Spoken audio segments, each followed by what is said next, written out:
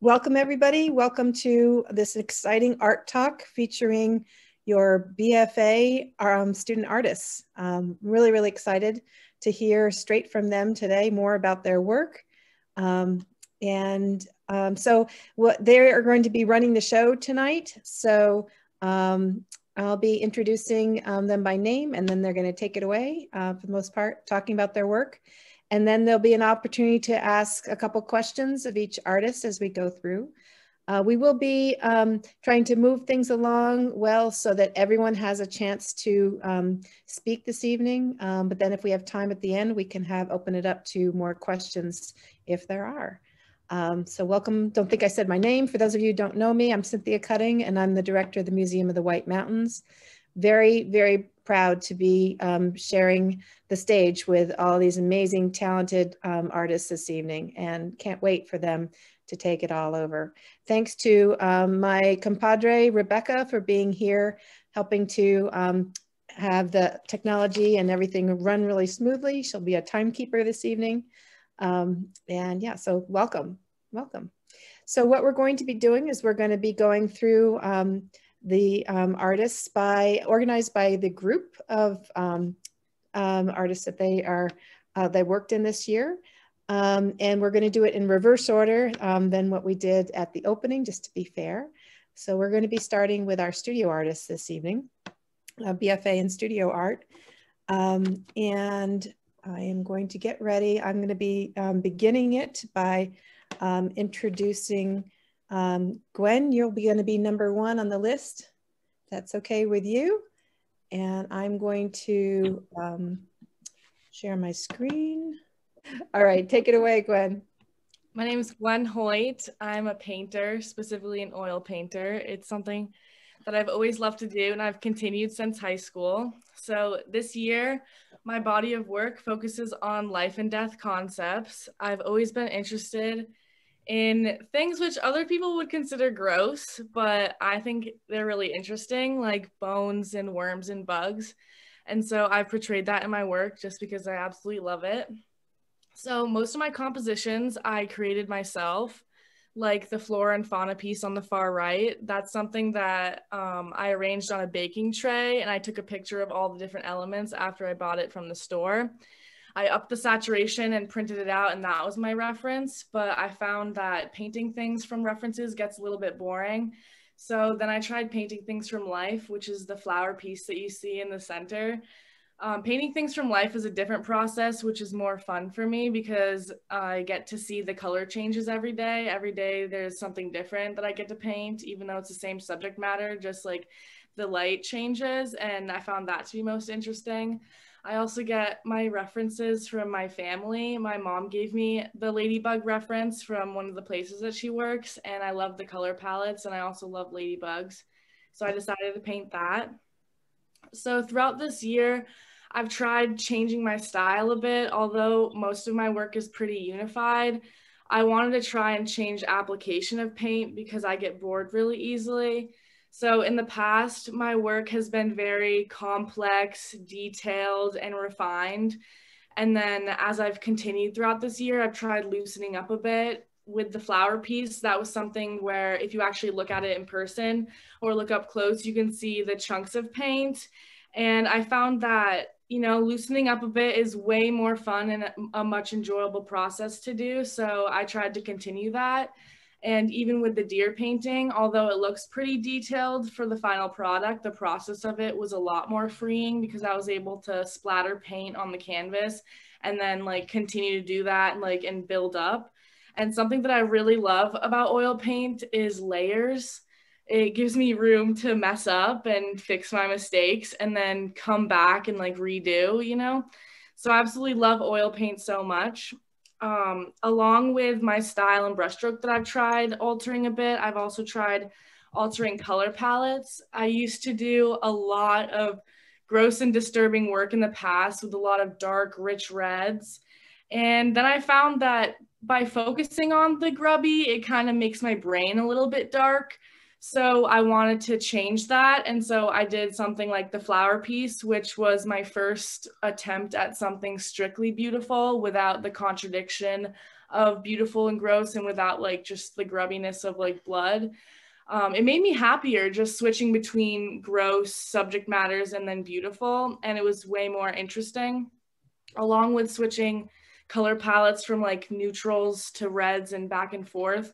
I also switched the complexity of my compositions. I like doing complex compositions because it challenges me a lot, but then it puts this like pressure in my head, and I just wanted to feel a little bit more at ease. So then I switched to like the skull and the flower piece, which is single subjects, and that allows me to focus on one thing with color rather than color everywhere. And along with the color, which I love, I absolutely love saturated color. So along with changing color palettes, I also like changing feelings in my work. I like the audience to feel something, whether that be something gross and grubby or something really light and beautiful and happy. I think feeling is really important for the audience to capture. And I tried to portray that in my work because I always feel something when I'm painting. I put my heart and soul into all of my work. So I thought it was really important that I portray that to everybody. So yeah, I hope you like my life and death inspired art, and I hope you find the beauty in even the grossest of things like I do. Thank you. Good job, Gwen. Gwen, I think you've really progressed amazingly this year, and the range of work and the different stylistic approaches you've taken, while they're all your hand, I think are really interesting. And just as listening to you talking, I think the work that you work from photographs has a very different hand than the stuff you've done in from observation, which I didn't really pick up on before until I'm watching the work all together. So great job. Really solid work ethic, beginning to end. Excellent.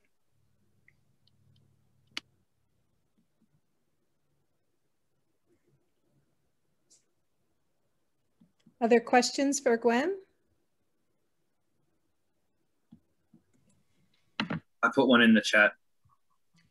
Yeah, so Pine's question is, how do you reconcile the balance between the life and death motifs you use?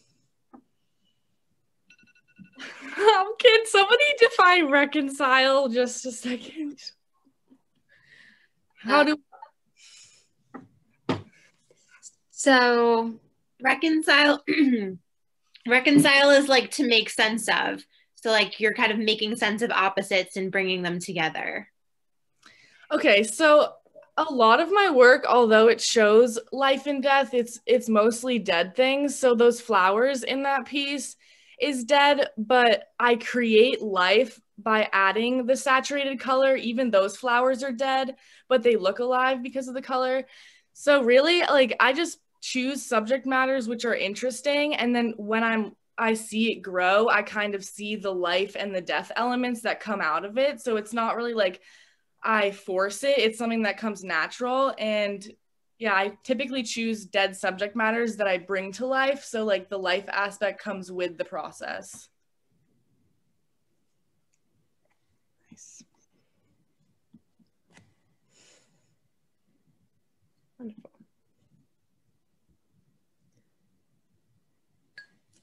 So from Andrew, how are you developing the meaning of the work while creating the painting?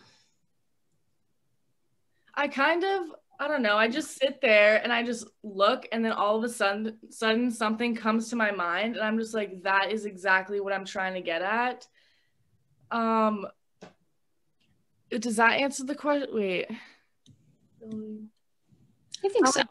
How am I developing the meaning? It's kind of like, I don't know, I just pick things which I love, and then once I sit and look at it, I kind of just make sense of it a little bit. It kind of just like, the realization just comes after the fact. Do you kind of just sit and look at it and wait until you do realize it, and then you know when that is? It's like a light bulb. It just happens right here. Awesome. Thank you. All right, so I think our time is up and we are ready for our next artist. Thank you, Rebecca. Nice time. Right. So Ursula, this is going to be you. Okay. So I'm Ursula. I'm primarily a printmaker, but I dabble in a bunch of different mediums. The concept behind my big pieces you see on the screen is I've always found a deeper connection to animals than I have to people. And I feel like humans have created such an authority for themselves that we forget that we coexist with other creatures that deserve to be here just as much as we do. And I think one of the main factors that has to do with is we are physically bigger than the majority of the other creatures that we live on this earth with, which influences how we treat them. So humans kind of take advantage of their superiority on this world, which negatively impacts the other animals that we live with and the other animals' environments. So basically with this series, I wanted to create the illusion that humans felt small while walking through this exhibition. And I wanted to give these creatures the chance to feel that authority and the superiority that humans possess every day. As far as the process goes, I used a process for the heron, the iguana, and the rhino. I used a process called monotype printing, which is where I paint on a piece of plexiglass that's around like a foot and a foot and a half long. And it takes me like an hour to an hour and a half for each panel. And so for specifically the rhino and the iguana, I painted directly on my hands with the ink, and I just like pressed it all over the piece of plexiglass. And I used the back of a paintbrush and pieces of cut up mat board to refine the detail and get the scales and the wrinkles, which you see like in the leg specifically and all over the iguana's body. But for the heron, I used a palette knife to get the feathery brush strokes that you see throughout the entire body. I kind of switched it up a bit with the big insects. I used chalk pastels because I realized that I really wanted to get precise, saturated, pigmented color that I couldn't get with monotypes. Because the monotype process, you don't really know what you're gonna get when you're doing it. You just kind of throw it on the press bed and you just like crank it out and see if it comes, like you just hope it comes out good. But with the big insects, I really wanted to get precise detail that I couldn't attain through the printmaking process, which is why I switched over. And I hope that when you walk through this exhibition or even on the Zoom link, you just feel the sense that the animals are taking control instead of humans, which we feel like we do every day. So I hope you enjoy. Nice. Good job, Ursula. Thank you. Any questions for Ursula? I make a comment. One thing that Ursula didn't talk about was all the spontaneity in the process that that happened in the process. When she was putting these together, she would make revisions, add pieces, take away. So it wasn't a clear cut kind of, oh, I have this idea, I'm just going to put it together. I watched these things, a lot of them, particularly the monotypes, evolve in the fall. And it was really fascinating to see how inventive and creative she got in the actual process. So great job. Thank you. Great. A question from Andrew. When do you choose to break the border of the paper? So that didn't really come about until later on. I kind of was just, well, specifically with the heron, it was one of the second monotypes that I did. And I just collaged a bunch of pieces together, and all the mess ups, I would then take and cut up and then collage them in different aspects.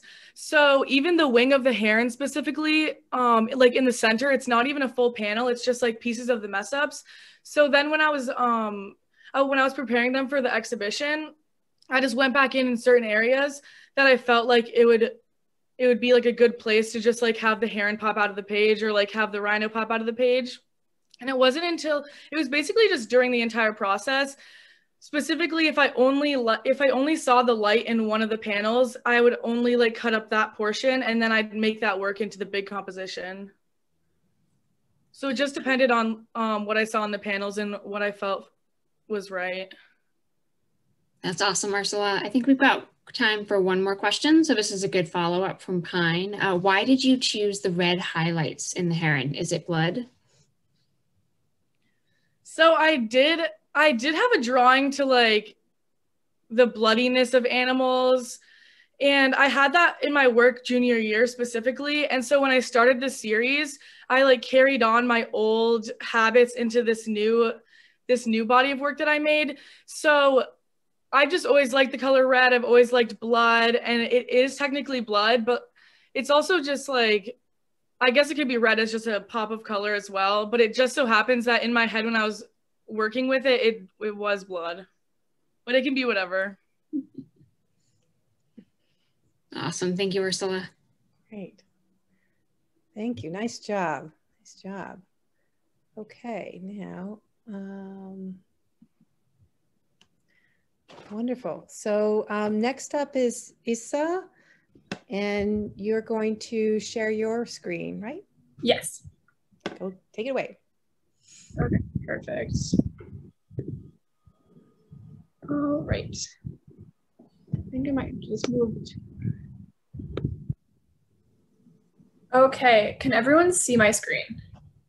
Yes. Okay, perfect. My name is Iza. I am a printmaking major, but I work with a lot of other mediums, especially this semester. I have really broadened my range to encapsulate more 3D and 2D work within the medium. A lot of my work concentrates on my own personal experience with the natural world. I've grown up here in New Hampshire. I've always had a very intimate relationship with the outdoors through being outside. I went to school on a farm, which gave me a really profound respect for living things in the natural world. So that really inspires me and what I do. I focused on two things throughout the semester. The first thing I focused on, I expanded my expertise into felting, both wet felting and dry felting, and then I also used felt bats, which was really interesting, which I'll get to at the end of the presentation. And I focused more on these intimate scenes that I would come across. I tried to take a walk every day and either take pictures or collect physical items and then work off of that. And obviously, I tried to be respectful of the natural world. I mean, with this bird's nest, I couldn't take it, obviously. So I just took pictures and then worked off of that. I also tried to incorporate some natural materials that were safe to take. I ended up knocking the mushrooms that are on this cup off, and I wanted to figure out a way to use them. So I ended up gluing them to this ceramic piece that I created, which I used for a vessel for my acorns. I took dead acorn caps and then I actually wet felted the acorns themselves and then adhered the two together. And I really like the fact that the vessel is very organic as well by nature. I really enjoy the way that came out. And then this is the other process I did. I worked with felt batting or bats of felt, which is a whole different material from the loose felt that I was using previously. And I focused primarily on topographic maps, which are something I've been interested in for a really long time. I always grew up with maps in my house. And I think it's a really interesting aesthetic, and it relates heavily to our local community and our local area. So this is definitely one of the more abstract maps that I've created, but it's based very loosely on the Kinsman Range, which is very close to where I grew up, and it's also the largest piece. So each one of these canvas panels, I think, are 6 by 8. And then in the center, that mountain right there is made up of about 20 layers, which is unfortunate that you guys are not seen in person because the layers create a lot of really interesting shadows and depth kind of with the ways you look, which the pictures don't encapsulate very well. But also, if anybody does see it in person, you can feel free to touch it. All the material is completely stable to touch. And then my last one, this is the most recent piece I've done. I decided to move away from the canvas. Having that square base I found very constricting, and it made the whole piece end up very square looking, even no matter how much I built up on top of it. So I got rid of the canvas and began just building off of the felt bats. And I began to develop a little bit more of a defined palette of earthy tones, which I found really hard with the felt. Felt tends to be these really neon kind of elementary school type colors.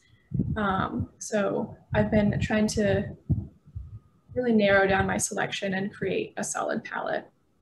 And then these are very abstract. These are only loosely based on some of the maps that I've looked at, mainly in the White Mountains and also in the Crawford Range.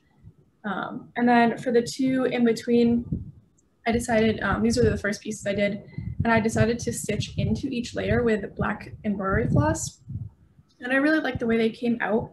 And I was debating doing all 6 of them. However, I felt like if I did all 6, a lot of the detail within the layers would have gotten lost within the stitching. So I decided on just the 2.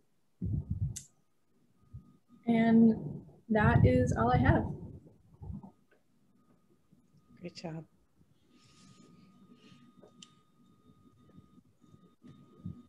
All right, thank you, Izza. So question from Pine, really great question. Is there a connection between your tactile art and the tactile nature of your younger years?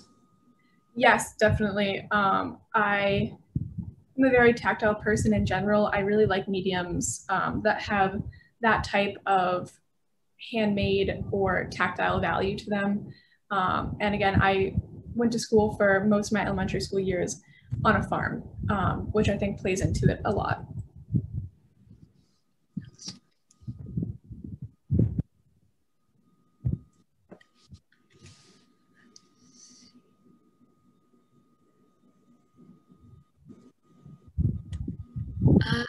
Merlin, this might be a question that you can help us with. Do we have any pictures of Izza hanging up the individual pieces of her work? We can look on that.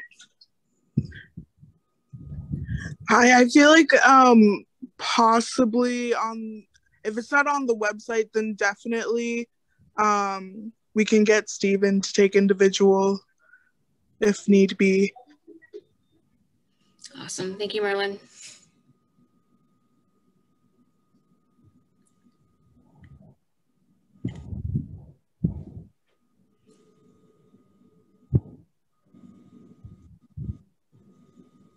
Right. Nobody else has any questions. I think that we can move on to our next artist.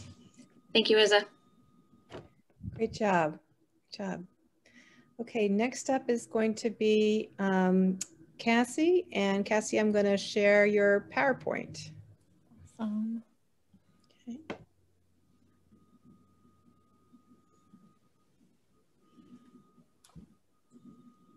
Okay, All right. take it away. Hi, I'm Cassie. I'm a painter and a digital artist. My work this year has been all about the relationships between plants and humans, or just nature and humans in general. I'm very concerned with conservation. It's just been something, you know, obviously that's building up in the news and the media, and it's just something like I've taken a bunch of courses on it. So I've become increasingly concerned, and I wanted to use my art to talk about that concern. It sort of started this series as a reaction to the California wildfires in 2020. It was the largest wildfire season recorded in modern history. And so I wanted to sort of make a painting about that, and then it sort of bloomed as like a series. It didn't really start it as that, but it became one. And when the viewer is looking at these paintings, I want them to think about how bright the colors are and just sort of juxtapose that with how dismal it is that we're sort of kind of destroying our environment and how the wildfires affect us and ecosystems in those areas. You can switch to the next slide. Okay. However, I do really love nature, so I wanted to sort of talk about the positive relationships as well as the negative relationships. So I did a series on my houseplant, sort of keeping in mind the idea about how we keep plants as pets. And so I started just drawing my houseplant, and so I did one, and then I did another, and then I did another. You could switch to the next slide. Okay, and then sort of from there, I was thinking about using it as like a digital media, mostly because digital art is a lot less harmful to the environment. So it sort of corresponds to the idea of this series, as well as the fact that I've just been increasingly moving toward it as my primary medium because it's a little bit more forgiving, and I just like it. So it's fun to do. You can switch to the next slide. Okay, and you will notice that increasingly these get more and more abstract as we go. I was sort of trying to break out of that one way of doing it, so I wanted to make more and more ways of presenting this same idea. How can I make it different? How can I move forward? Yeah, you can move to the last slide. And I sort of landed on these. I like these probably the best out of the entire series. They're simple, they're clean, and I just enjoy looking at them. And I think that's really important to me. I mean, it sort of corresponds to the whole idea of like how we like looking at our houseplants. We just like them in our houses to say that we have them, or we just like looking at them. And it sort of just makes me think about how plants are kind of like living art. And so, yeah, I hope you like my work.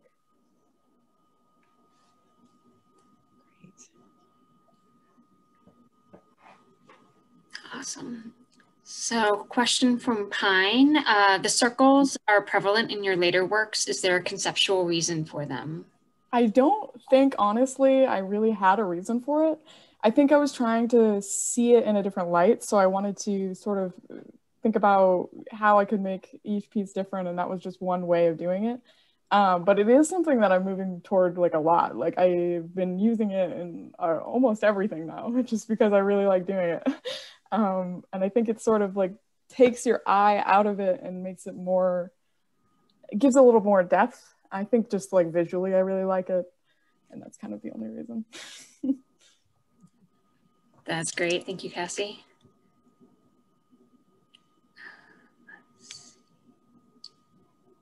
There are some great comments in the chat, so you should definitely check them out.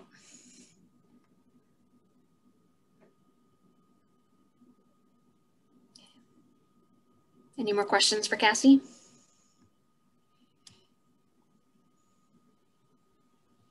Okay, nice job. Beautiful work. Okay, so next we're going to move to our multimedia students. And first up is Callie.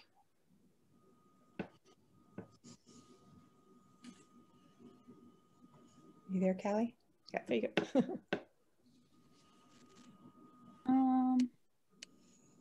Shoot.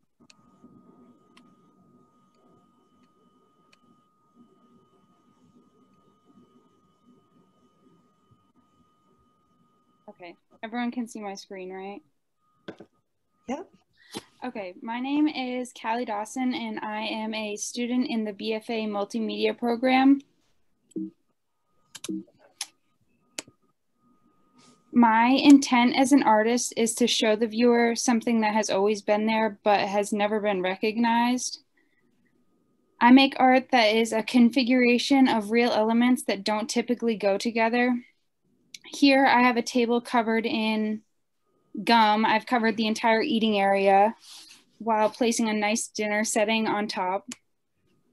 Gum is something that is known for being stuck under the table, and I feel like everyone has had the panic and disgust of touching someone else's gum underneath the table. So I wanted to take this feeling and kind of just put it where you eat, and just kind of make the viewer feel something about that. This is a piece by Richard Jackson. He is an artist that inspires me because he makes these scenes, like this is, you could say, a dinner scene, but it has so many chaotic things going on in it. You can't really pinpoint what's actually happening.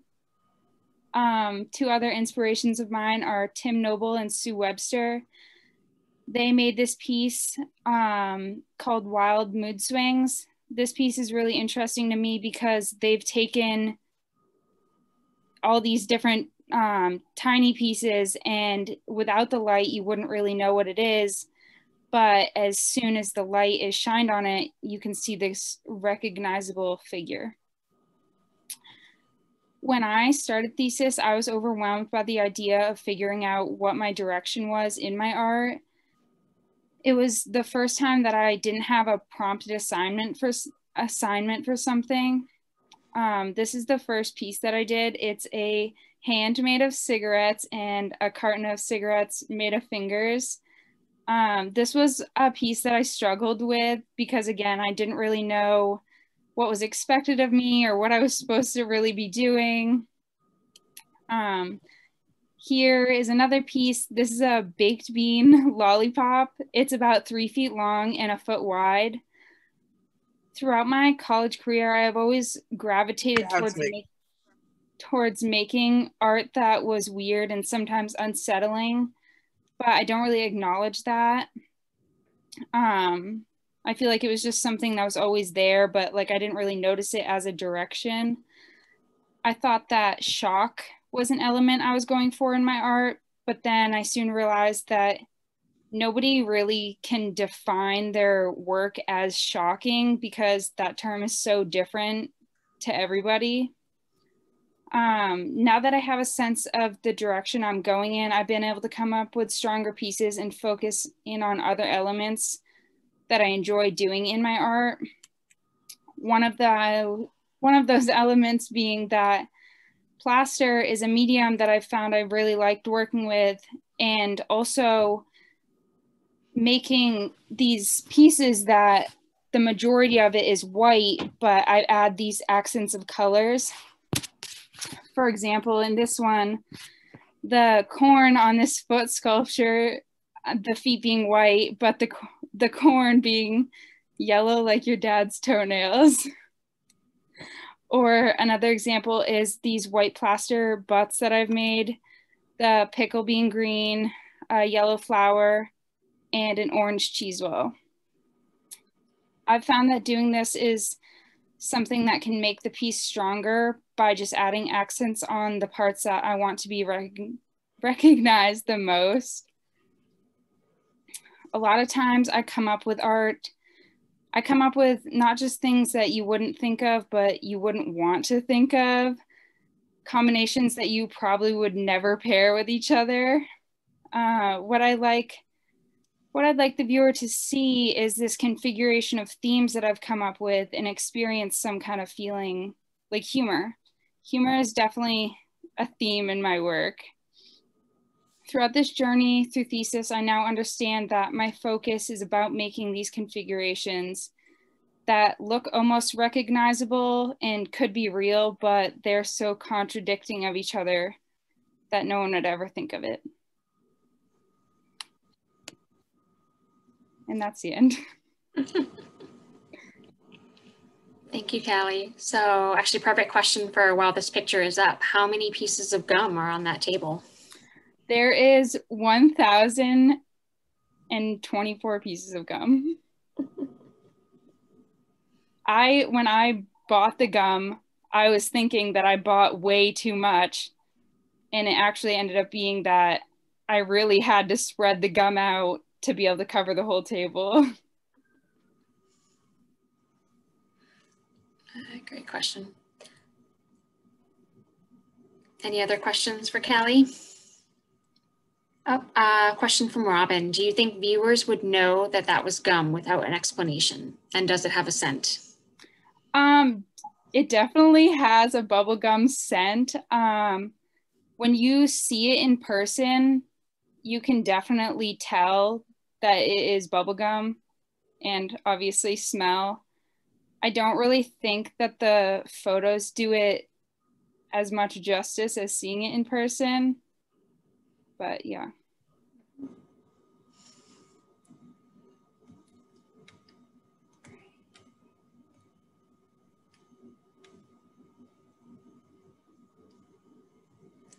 Question from Jake. Well, actually, oh, there's a ton of questions here. So Kelly, you might have to answer a few of them in the chat afterward. Okay. Let's see. Question from Jake. Do you prefer humor or repulsion / disgust? I think they both coexist within my art as a combination. I don't really like going towards like gruesome or like too gory or anything like that. I feel like I like to have these kind of unsettling themes, but the humor kind of lightens them up. Wonderful. All right, Kelly, I think your time is up. So thank you so much. And we'll go on to our next speaker. Nice. Thank you, Callie. Next up is Pine. Your turn. Take it away. Woo, woo, woo, woo. All right, can we all see it? Yes. So my name is PJ Hakopian, and this body of work is the culmination of my year exploring PTSD through art. Oh, it won't go to the next page. Oh, of course. No. I apologize.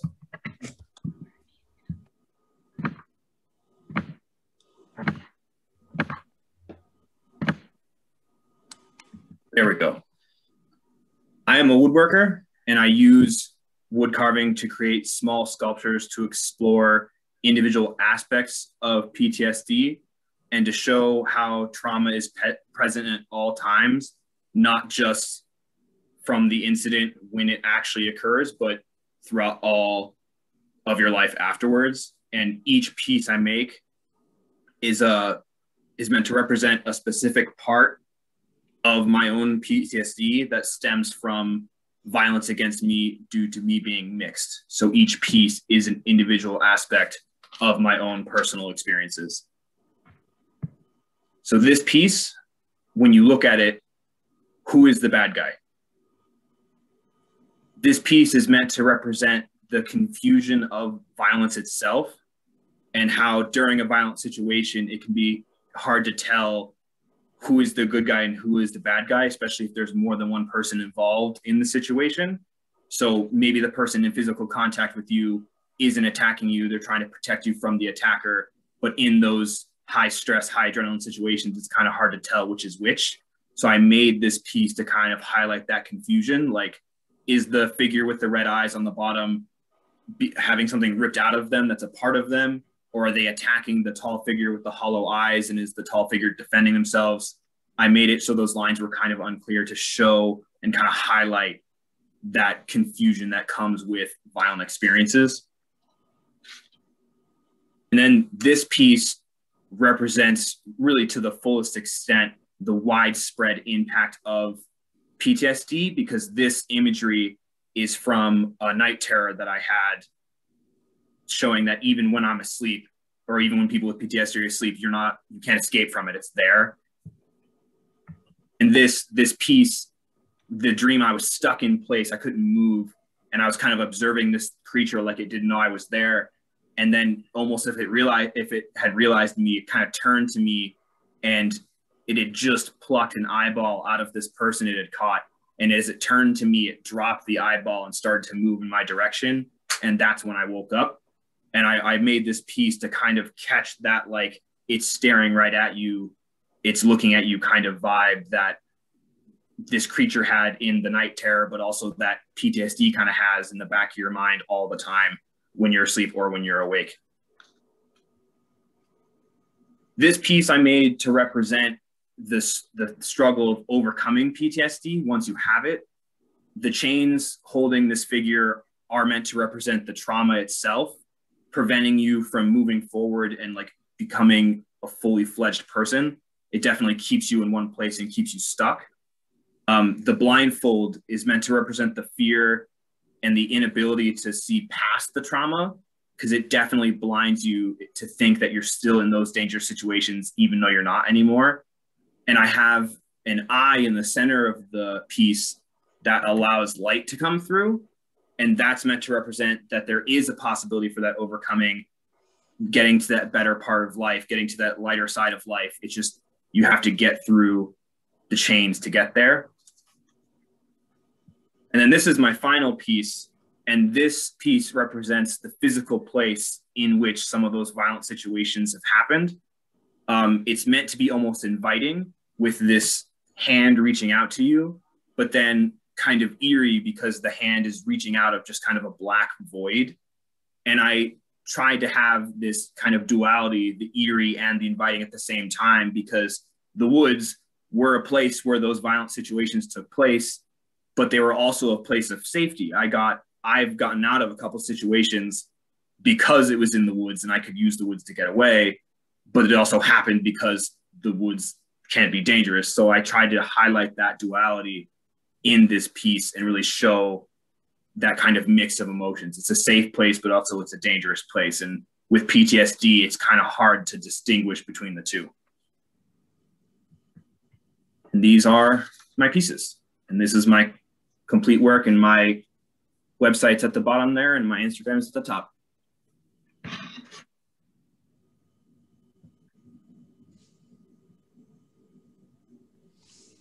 Nice job. Thank you, Pine. That's really, really special and important to hear. Question from Merlin. Do these carving pieces allow you to have more patience in your daily life? I would say no.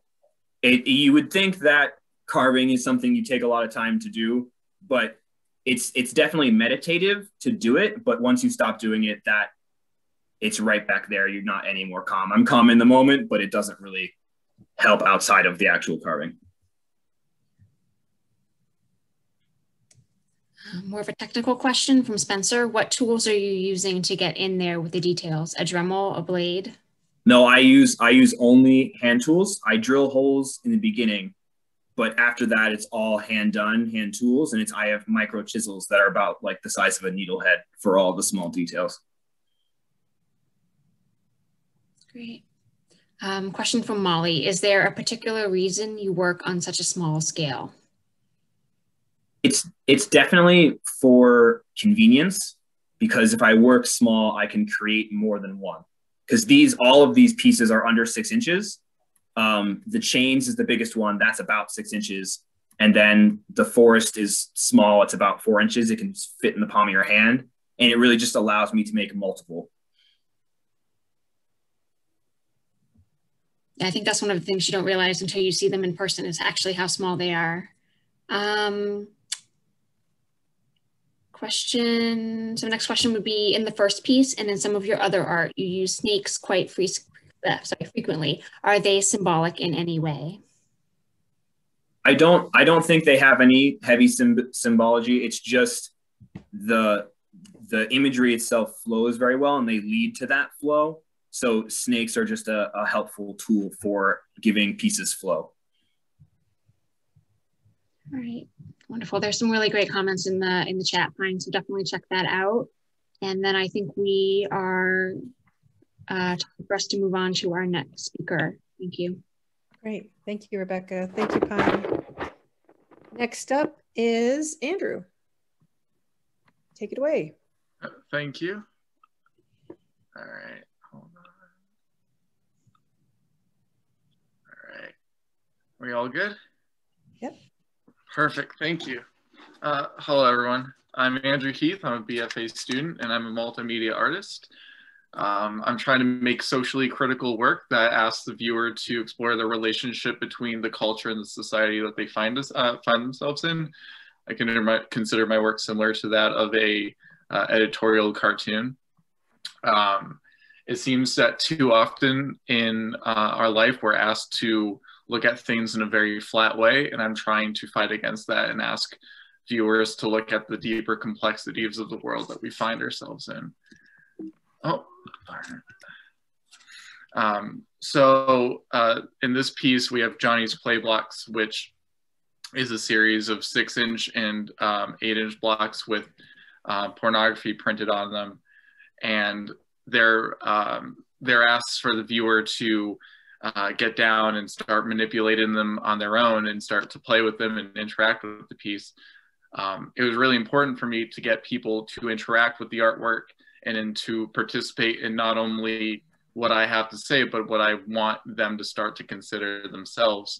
The only issue with this piece is that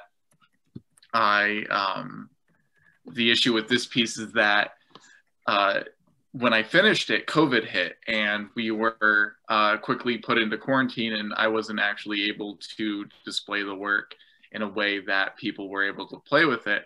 So while some people were able to see it, it made me have to reconsider what actually was possible with my work and how to get people to interact with it, get stuff out there and get people to actually start interacting with the ideas that I want them to play with.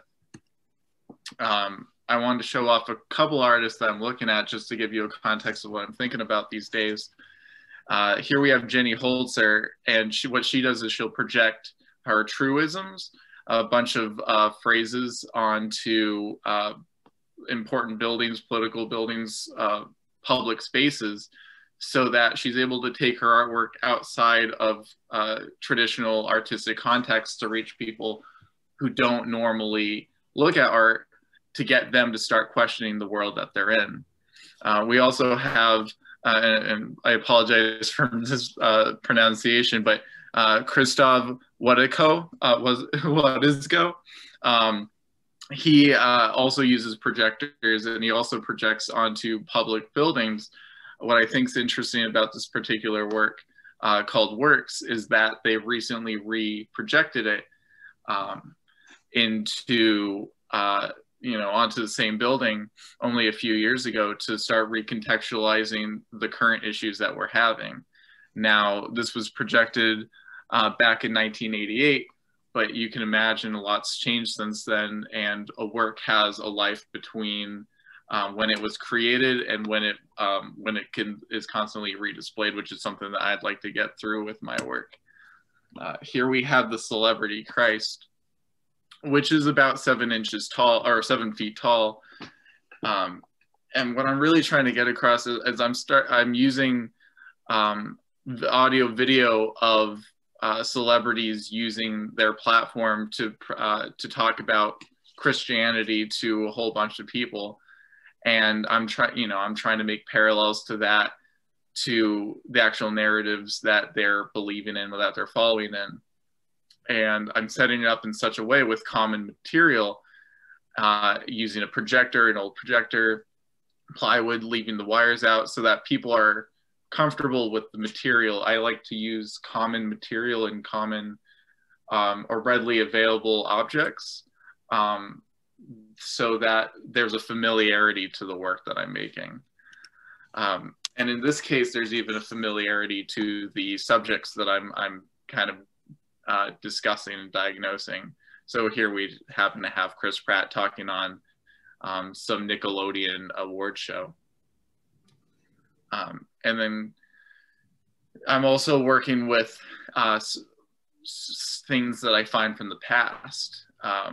Here we have baby commercial, and I was able to source a commercial from 1974 for a body product that its tagline is "Nothing sexier than a fresh-born baby who grew up to be very sexy."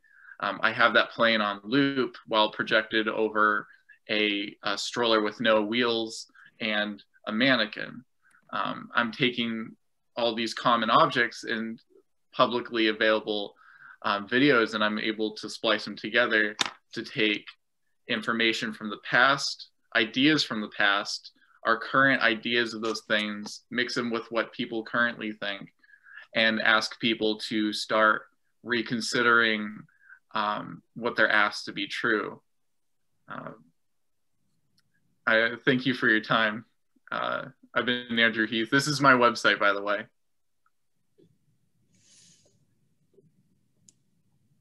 Thank you, Andrew.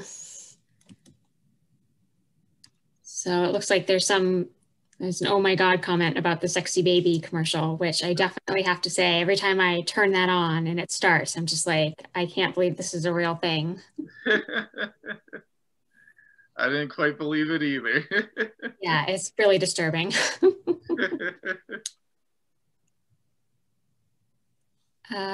So a comment from Robin.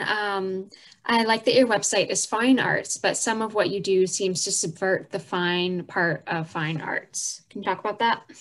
Yeah, sure. Thank you for that question. Fine arts is kind of a tricky term, isn't it? I'm trying to make a lot of maybe socially critical work. I think fine art has been playing in that field for a long time, and especially in contemporary work. It's been breaking out of what might be considered traditional fine territories, such as galleries and museums.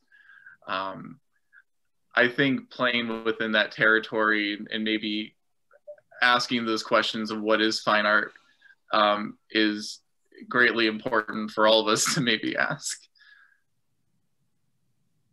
Awesome. All right. Thank you, Andrew. I think we will go to our next speaker. Thank you. All right. Excellent. Okay. And with that, we are going to move into our graphic designer group. And first up in that group is Spencer. Spencer, take it away. All right. Let me just share the screen.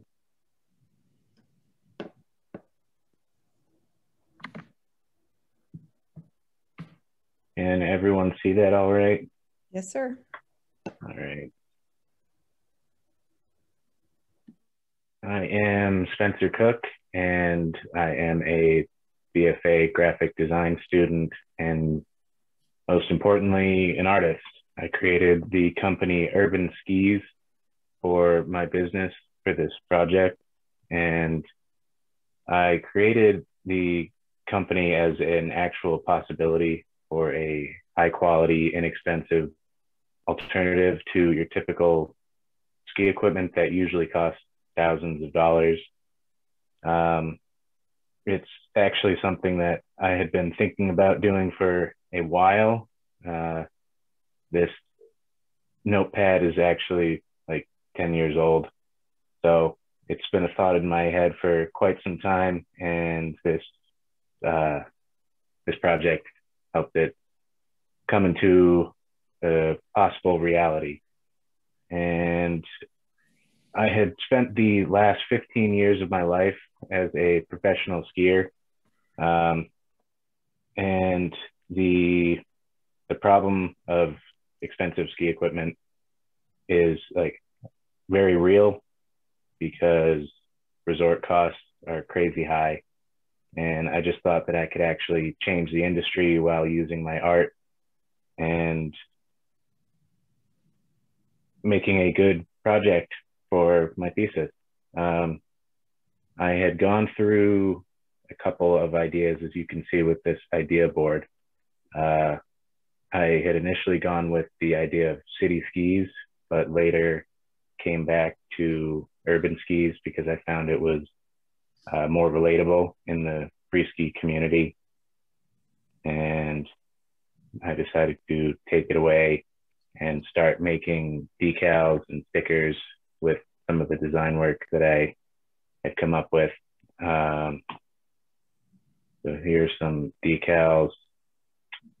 I made some shirts and apparel to market the company. And then this photo is actually taken of me. It's what I used for a couple of my advertisements and my posters. And this is taken in Bedford, New Hampshire. So this was maybe 6 years ago, and I decided it'd be pretty cool to include into my artwork. This is an actual video of the shot.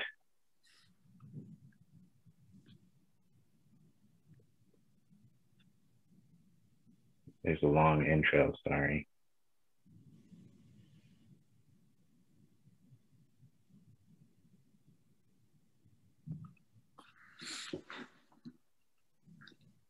That's still going? Okay.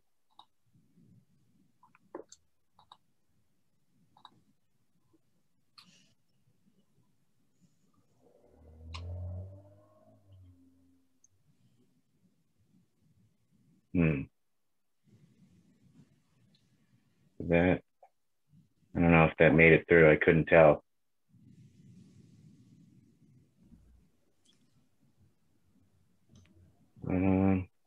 We'll continue.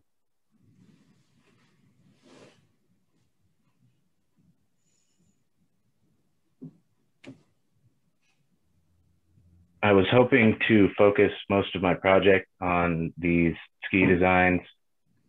These are done with paintings that I had actually created in the past. This one was my most recent creation of a photo of my fiance, and I thought it would be cool to incorporate that into the skis. And this painting I had initially done for my first graphic design project that I ever did in Plymouth State, and it had evolved into another painting class with Tom Driscoll, and I thought that that would be awesome to incorporate into the skis. Then I printed them out on sections into like sticker paper, and this was the result. So I was pretty pleased to see them actually come to fruition. I had begun using a drawing tablet and experimenting with a lot of the programs on here. This is done with a program called Sketch, and I thought it was just a really cool way to incorporate painting into my graphic designing. And this piece, I think, brought it all together, in my opinion, just because like this is a photo of me originally, and I was able to bring it into the drawing tablet to create a digital painting and actually use it for posters and displays for graphic design. So I thought that that was really cool to be able to bring it all together as one.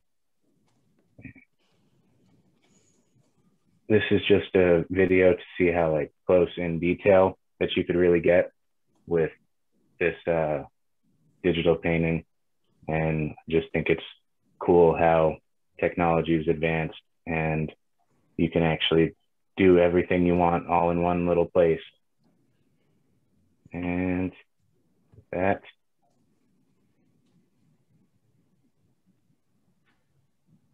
is my logo, that is my website, and I appreciate all of you guys coming out here and looking at our artwork.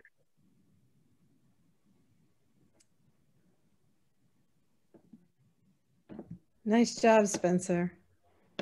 Excellent.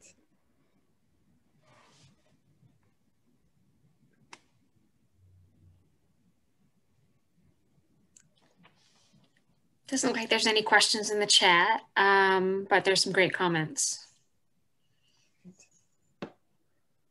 So I think we can move on to our next person. Oh, actually one question from Tom. What do you do to make your skis less expensive?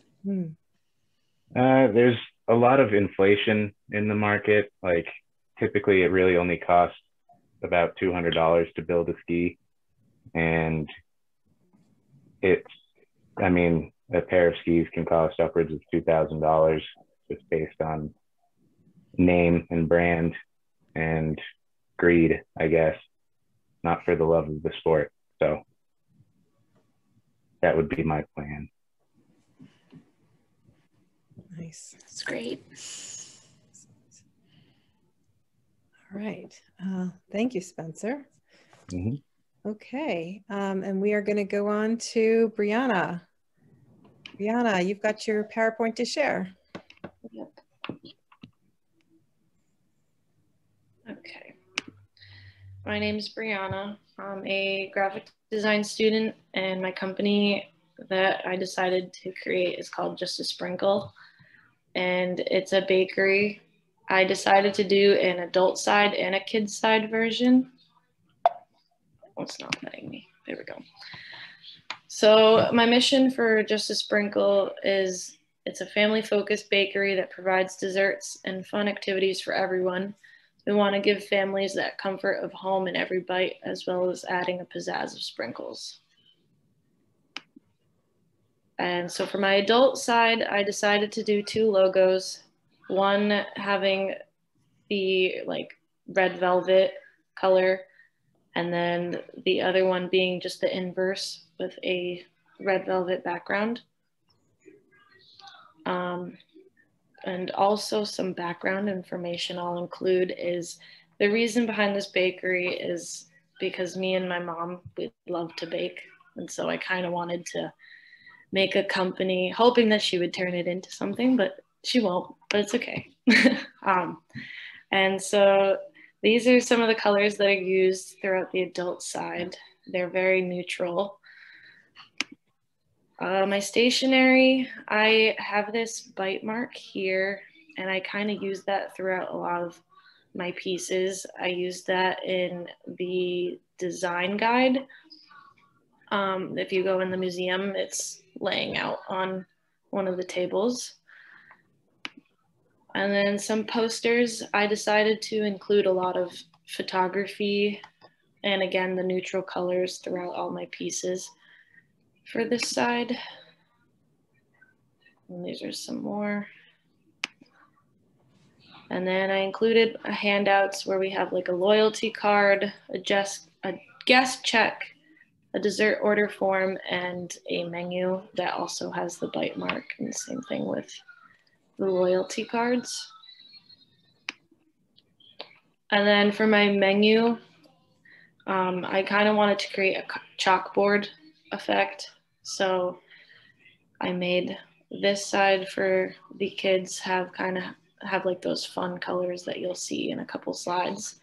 And then the adult side kind of have more of the neutral colors. And then for the kids side, I wanted to make it like fun and eye-catching. And I also created these illustrations here that are used throughout a lot of my pieces as well. And then these are the colors that are used throughout everything. And then these are some of my posters. Again, they have that bright, fun color with the illustrations that I created. And then we have some birthday invitations and then another loyalty card for children. And then this is some of my merchandise. I did some t-shirts for both sides. And then I did some mugs and cups, and then I did packaging. And then I think that is it.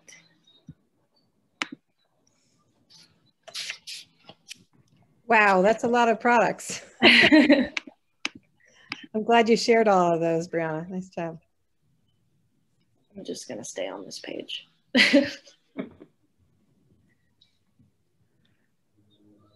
Are there questions for Brianna?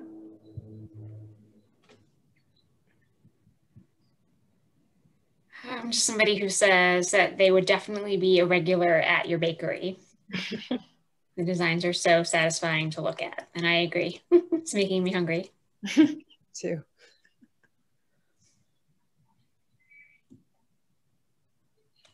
But it looks like that is it. So many great comments, everybody. Definitely got to spend time with them. And now we are moving on to our final student for this evening, and that is Nathan. Ready to go?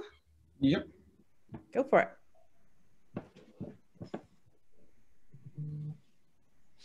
Oh, sorry. So I made I'm Nathan. I'm a graphic design major, and I decided to make a whiskey company. This on the left was my original design. It was supposed to be sort of demonic looking. I was going to try to include a bunch of colors and have that be like what stands out the most, which in the red, it's sort of face shaped. I decided to move away from that and just go to the outlines and let people see what they want. It's either like a demonic set of wings, or you can see the face that's kind of hidden in the middle of it. And then for my whiskey, I had 3 different kinds. The normal bourbon, which it uses the design that's on the right. And then I also had an apple and a honey flavor. So these were the 2 designs that I made for those.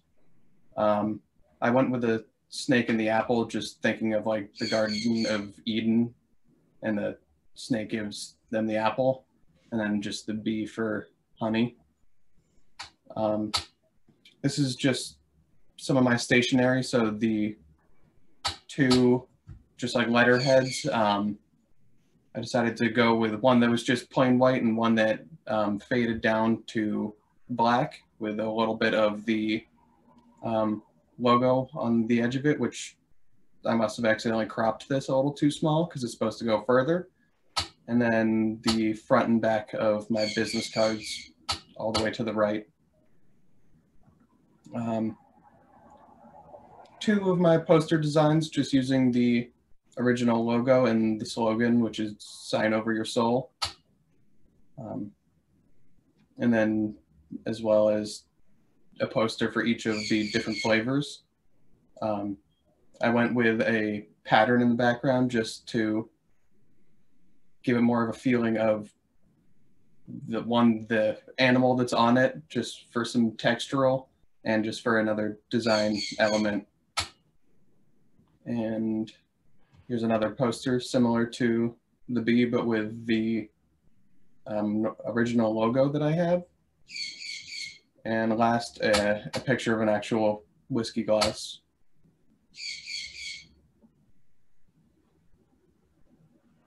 And yeah,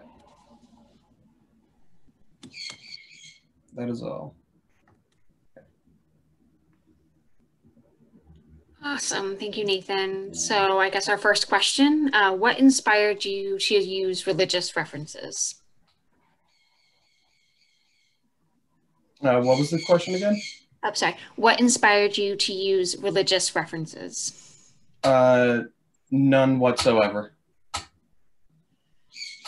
right.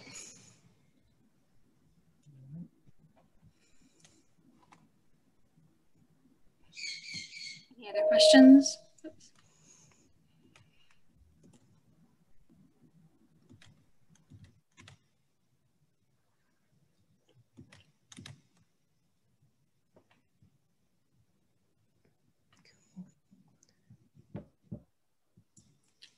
Nice job. Wow. Well, we could take a couple other questions if people have for folks, but I just want to say yet again, I am blown away by this group of students. Bravo, everyone. What fantastic presentations you made of your work. Really, really great job. Nice work. I hope everybody else feels that way, because I sure do. It's a great, great testimony to all the work that you've done this year, and the amazing deep thinking, and really so many ideas. Really, really awesome job. Really impressed. So thank you, everybody. And thanks to everybody for coming this evening to support these artists and to ask some questions. It's great to have you here. And yeah, and if you can come, if you have a PSU ID, you can come see the show for one more week. So do come and see it. And if not, definitely enjoy the online exhibition. So thank you for coming tonight.